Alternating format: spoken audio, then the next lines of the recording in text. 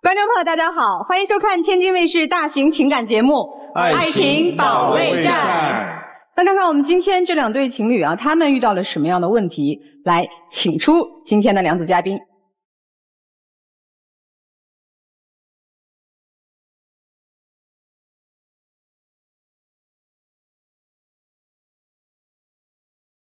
首先要疗愈的是本期第一对情感嘉宾宗先生，32岁，来自吉林，厨师；隋女士，30岁，来自吉林，美甲师。他们究竟遇到了怎样的情感困惑？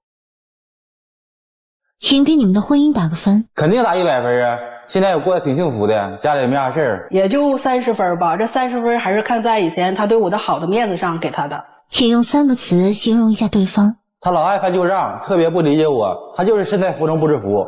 太大男子主义了，干什么都磨磨唧唧的，现在就是得到手了不珍惜了。你今天来的诉求是什么？我感觉没啥诉求啊，我现在过得挺幸福的，唯一的要求就是我希望我媳妇以后多包容我点，多理解我点。2个人过日子嘛，多少得有一个多牺牲点的。我忍了快6年了，我现在不想再忍他了，我现在就想知道他为什么婚前和婚后变化这么大。这差距太大了，对，这次怎么这么大的不一样的对婚姻的感受呢？因为我已经忍了他6年了，因为他那个太大男子主义了，干什么他都要管着。我平时就是出去跟那个朋友吃个饭啥的，都得那个跟着。我不让他去呢，他就不让我去。我先跟你去吃饭啥，给你买个单啥的，多好啊！哦，还买单？对呀。关键不是那么回事老师，因为他到那块之后他就变味儿了，跟我朋友说我在家什么都不干，做那个家务啥的都不会。我这么说不对吗？在家你啥也不干，完了头我干多好啊，也不用你干。不是说我不干呢，他是不让我碰啊。他干活我不放心呢，洗个衣服啥的了，洗完了晾不好，晾都跟他东倒西歪的都。这个丈夫真的有点吹毛求疵了。晾衣服有标准吗？我现在晾整整齐齐，瞅着好看吗？心情也好。给谁看啊？我放东西都是，比如说衣服正面都得放正面，衣服挂挂钩都得冲一面，必须得整齐啊，必须冲一面。而且叠的衣服必须整齐，完了摞在一起也是整齐的。你放鞋呢？鞋也是，必须比这齐擦的，放在一个位置，颜色也分开。哇，妻子，你是那种就是过于凌乱的呢，还是说你认为自己是适度的？我是正常的，正常的，不是过于凌乱那种。对，所以你认为这个还是他的问题大一点？对，就是他主要就是说他在我朋友面前就是埋汰我呀，因为他说我不会干。其实你是不接受他在外边在朋友面前就对踩乎你了哈。对，他不光这样呢，就是说跟朋友出去吃饭的时候，对我就说话的态度啥的都不一样。他平时吧就是比较那个喜欢那个喝酒，怕他喝多了，然后在家的时候我说可以少喝点，就别喝多了。他呢到那块的时候，然后就非常让我感觉到没有面子，你知道，下不来台。他当朋友面直接就跟我说，我用得着你管？那我说的也没毛病，你说朋友在一起，男人在外面喝酒嘛，不得有点面子吗？哎，他结婚以前会比较在意你的面子吗？结婚以前的话，就是对我就是说百依百顺的那种。从来不会对我说那么大声说话发脾气啥之类的。以前如果在饭桌上说亲爱的你少喝点酒，他会立马不喝的啊，就不喝了还对。那时候处对象嘛，不得好好表现嘛。那时候随着年龄变化，人是有变化的，结完婚后各方面还有压力啥的，人绝对得变呢。这个要说变，这个也没毛病，人都在变，但是咱不能越变越好吗？就非得越变越都不开心了吗？我现在变得挺好的，也没啥毛病啊。当着朋友的面嘛，然后呢我也不能和他那个吵架嘛，因为毕竟吵架的话会让人笑话。然后呢回家的时候我俩都大吵一架，我说你当着那么多人的面子，说你让我下不来台，然后他就说我怎么说话了？我怎么让你下不台了？我用得你管吗？就是说在朋友的面前也是这么说话，就是说啊，咱家就是谁当家谁说算，你不知道吗？都这种口气，就是当着朋友面没给你面子，回家继续还得跟你吵。对，也没哄你。对，然后呢，就是我自己就消化了，知道到第二天人像没事人一样，我自己生一宿气。那他经常喝酒吗？经常，他基本上都是那个3、5天的话就会喝一回。有点奇怪，你是做厨师的吧？对。厨师这么喝酒真很少。厨师虽然做饕餮大餐给别人吃，但自己这么喝还真很少。因为工作一天生活压力大嘛，来喝点酒解乏嘛呢。他喝完酒一般都几点回来啊？一般的话都是在那个12点了。那他婚前跟婚后这方面的差别大吗？差别特别大呀。婚前的时候，他的朋友哈，然后呢开的那个烧烤店了，然后呢开业嘛，我们去了，然后他朋友就跟我说跟你俩就是处上对象之后，酒都不喝了，现在他说这咋你管得这么严呢？说管得这么好呢？就直接就是他朋友在他朋友嘴里说出来的。然后出去吧，就是平时我自己体质就比较胖嘛，然后出去就是说不喝那个饮料啥的啦，他直接喝矿泉水啥，从各方面都照顾我，出门都是给我那个背包拿包东西啥都是他拿。现在都没了，现在都没了。现在就是跟他出门都是我自己背包，东西都是我拿。哎，那你结婚以前就是他那种什么挂衣服都要挂朝一顺的呀，什么不让你干活，怕你弄得不好啊，就这种，他婚前会好一点吗？婚前不这样啊，婚前要是一直这样，我也忍不了现在。那这婚后是越来越严重吗？对，这2年开始越来越严重了。平常吧，比如说我回家，你说包嘛，就随手往那块一放是吧？他回来的话就会说，告诉你800遍了，这个包要这么放。他的东西我都不能碰，我只有我自己的位置，就是说我有我自己的1亩3分地，就属于那种。他的东西你不能碰啊？对，我不能碰。他一碰完之后就歪歪扭扭了，不整齐还。说这东西包括了什么呀？衣服啦、鞋啦，他一拖地啥，凳子啦，还有凳子也不能碰，碰歪了，一拖地碰歪了。你这个太苛刻了，你看他一切都原形毕露了吧？但是你忘了他的职业，他是厨师，是大厨。因为大厨他有一个习惯，油盐酱醋放在这里是不能动的，谁都不能动。但是生活是生活，工作是工作，而且你这个落差就让他不舒服。如果说在恋爱的时候你就按照自己的职业习惯，我就是这样的，那么他也无话可说。关键是有落差，也就说明你是可以改的，你以前装也装出来了嘛。我来那个酒店之前，我就是说昨天来的嘛，然后那个我就偷偷的话，我就是自己录了一段视频，因为我就怕他不承认。看一眼看一眼啊。啥录视频了？有不录视频你也不承认的，你这个就是生活中有可能说这个小事，但是这个小事就是压得我就是现在喘不过来气。这不是小事，会把婚姻摧垮的。看看啊。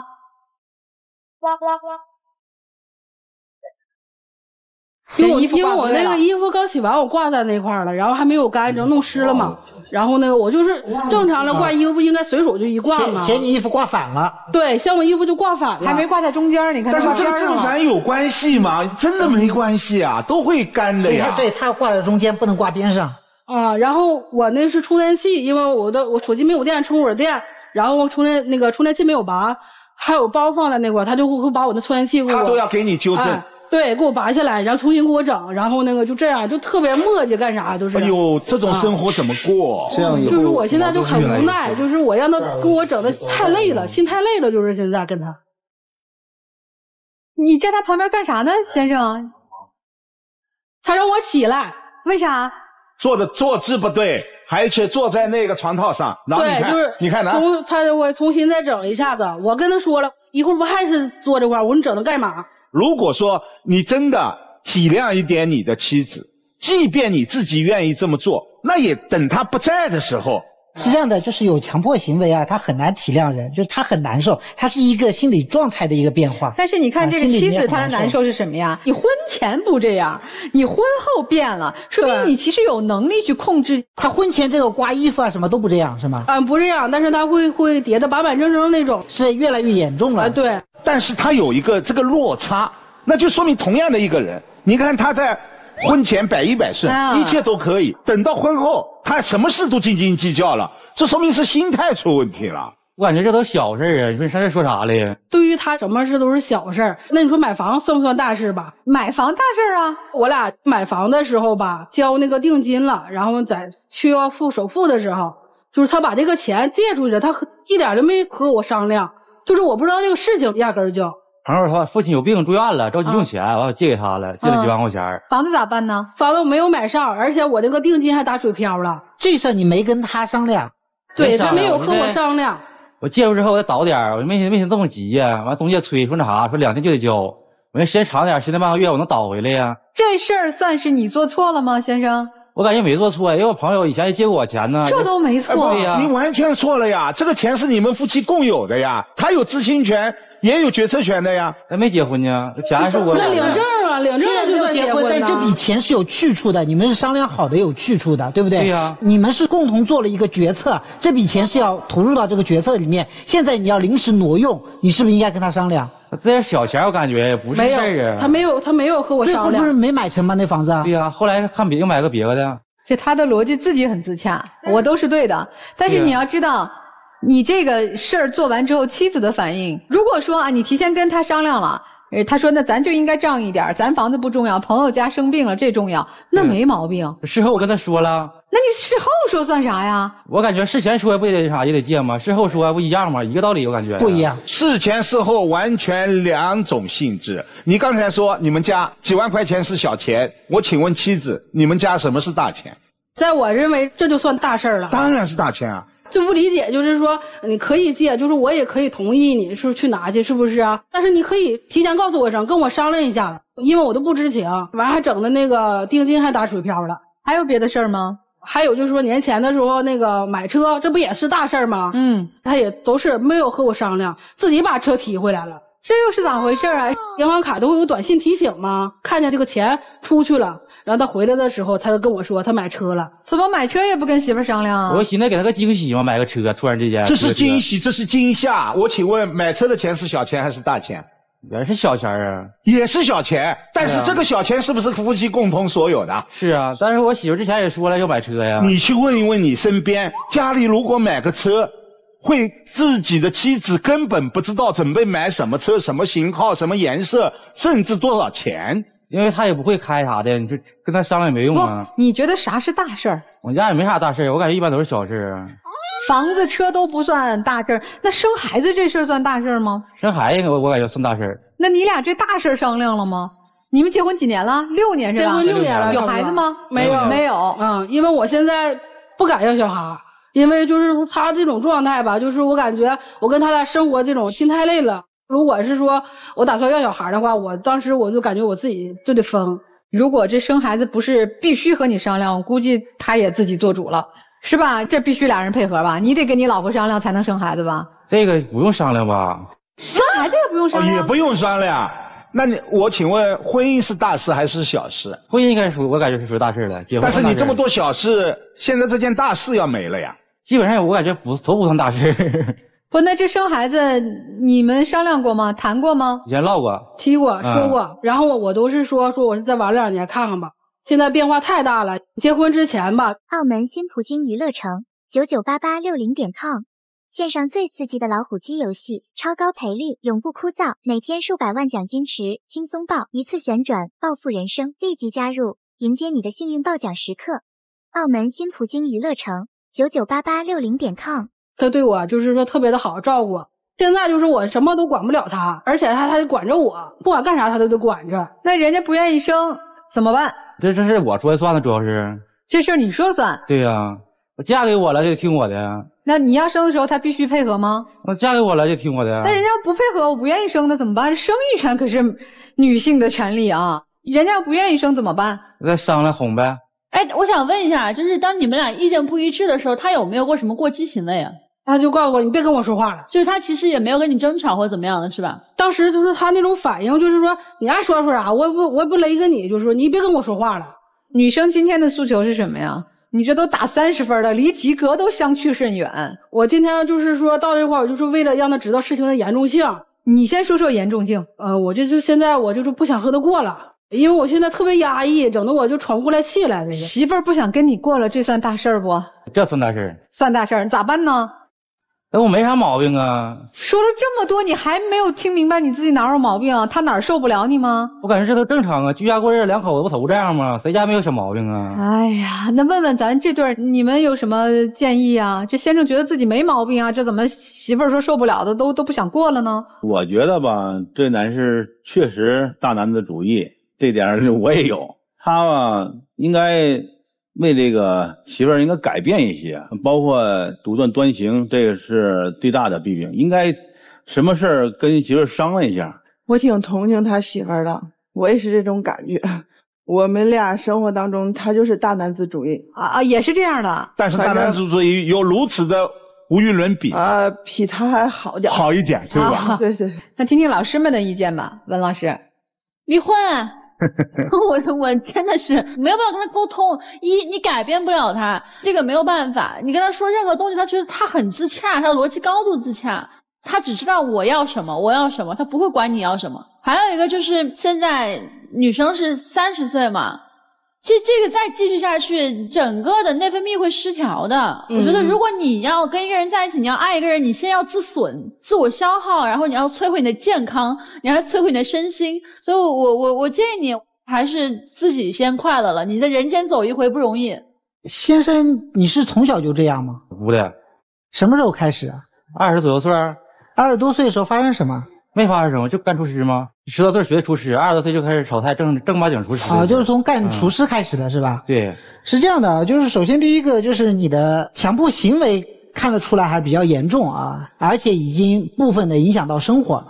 第二方面，我觉得你的整个自制力发生了一些问题，就好像我们认为很大的事儿，但你总觉得没事儿啊，或者说我觉得是小事儿呀，你永远都陷在那个我认为它是个小事儿，然后你是不去看别人的感受的，也就是说你对于你妻子的感受你是没有感知力的。我觉得这件事儿也是需要重点关注的。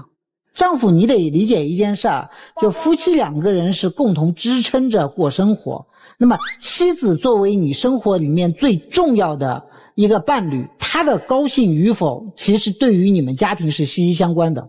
也就是说，你对于你妻子的这个情绪是负有责任的。商量是为了能够抚慰和宣泄掉你妻子的情绪，如果事先不商量你去做了这个事儿，不管做的是好还是坏，她的情绪可能都是你不能控制的。以后有什么事儿，不管你认为是大事小事，不管你能不能感受到你妻子会高兴还是不高兴，你不用管，反正你都商量。之后爸爸告诉他不也行吗？不行，不行，你后面告诉他他就不开心了，你前面告诉他就可以拆掉他那个不开心。可以考虑考虑。可以考虑是吧？那得慢慢改呀，这习惯了，现在都是已经。那你能不能尽可能的在做决策之前先想一想这个事儿，我应该告诉妻子，你先想一下。行。然后呢，作为妻子，你丈夫身上他确实是有一些问题，这个问题需要他人的帮助，然后呢一点点给他调整。你还愿不愿意给他一些时间？如果你愿意的话，我建议你给自己设一条底线，比如说1年或者1年半，我陪着你，支撑着你，我们去解决这个问题。他的问题不需要什么天翻地覆的解决，他只要稍微有那么一点点的感知能力就行了，他只要对于你的情绪有一些共情能力就可以了。衣服正面反面是小事，挂不挂中间，颜色分不分都是小事，唯一的大事就是他现在对于你完全没有共情能力。只要他能够略微的矫正和自知了，我觉得你们未来生活还是能过下去。如果在这1年或1年半的时间内他拒绝了去矫正，那我也觉得干脆离婚得了。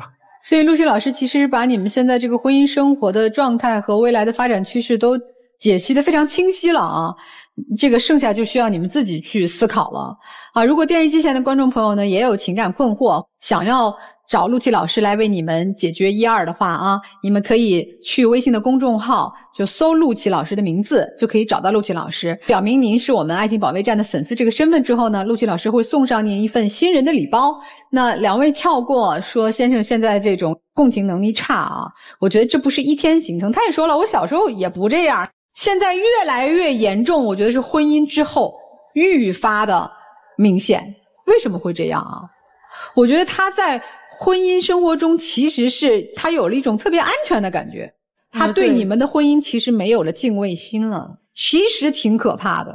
就是我们无论在任何一个阶段对婚姻始终要敬畏，敬畏的原因很简单，我们是2个独立的个体，没有血缘关系，是因为爱而在一起的。如果这份爱的链接、彼此尊重、共情的能力没有了，2陌生人啊，是不是先生？是。你怎么今天就让妻子如此之不愉快，你却没有认知呢？你太放纵自己的感受了，你真的是说就是那种我老爷们儿我想怎么样就怎么样，你太自私了。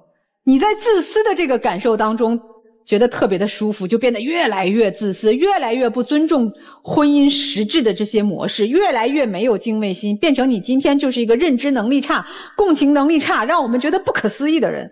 怎么才能让一个女人愿意和我共风雨、共生活呢？你告诉我怎么才能让她特别开心的说，哎，老公咱生孩子啊，开开心心说，老公咱们这样那样都听你的。你不得让她开心，让她觉得你很爱她，她跟你在一起有前途、有未来，会幸福，她才愿意跟你生孩子，跟你好好过，对不对？对。你没给到啊。我感觉给到了。他感觉没感到，他就是没有感受到，你就没有给到。你再不改，就像他说的，后果很严重。最后人严重到说，你无论做了什么，我觉得你不爱我，我也不爱你了，我不开心了，不跟你过了，行吗？所以你要认识到事情的严重性，开始调整你的思维模式。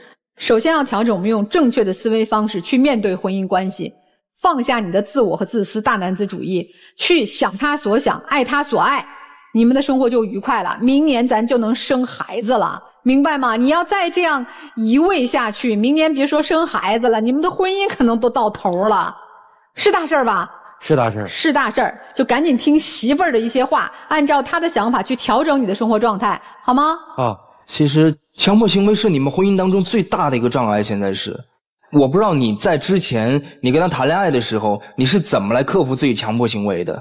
之前也跟他差不多呀，没啥，就是比如说这个衣服在他面前的时候想摆的时候怎么克制的？之前不克制也这样，基本上啊。他就是没有这个认知，他就是不认为他自己、OK， 好，那你就接下来就让他顺其自然。比如说他衣服就放在那儿了，就像刚刚不工整的，你把它不摆到中间。就比如说你想要挪这件衣服的时候，你延缓15分钟再去做，15分钟好，我给它做过去了。下次我延缓20分钟，下次30分钟，你试它会有改变吗？这一点一定受用于你，你尝试一下。你把这个行为更替掉之后，你们会幸福。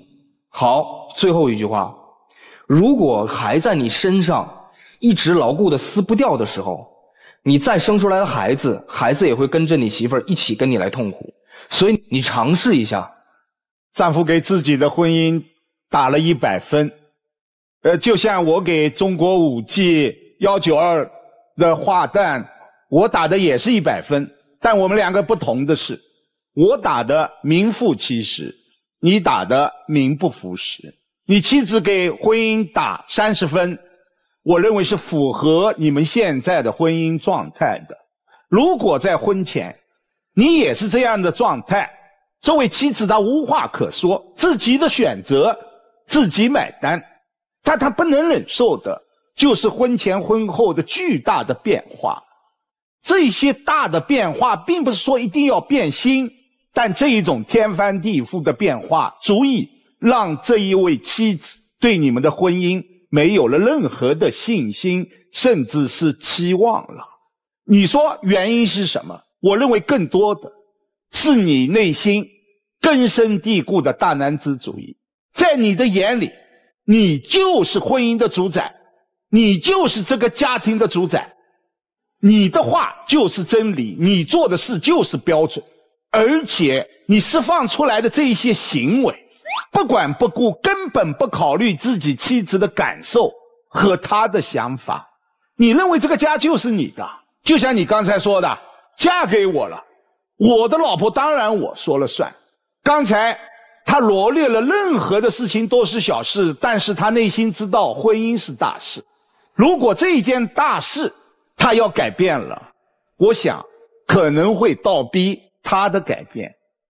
所以我想今天可能妻子要做一个决断，因为冰冻三尺非一日之寒，我们要去化解这样的冰冻也并非一日之功，是需要用强力的，这种强力可能就是你们婚姻的改变。我觉得丈夫也一直在思考啊，其实他还是爱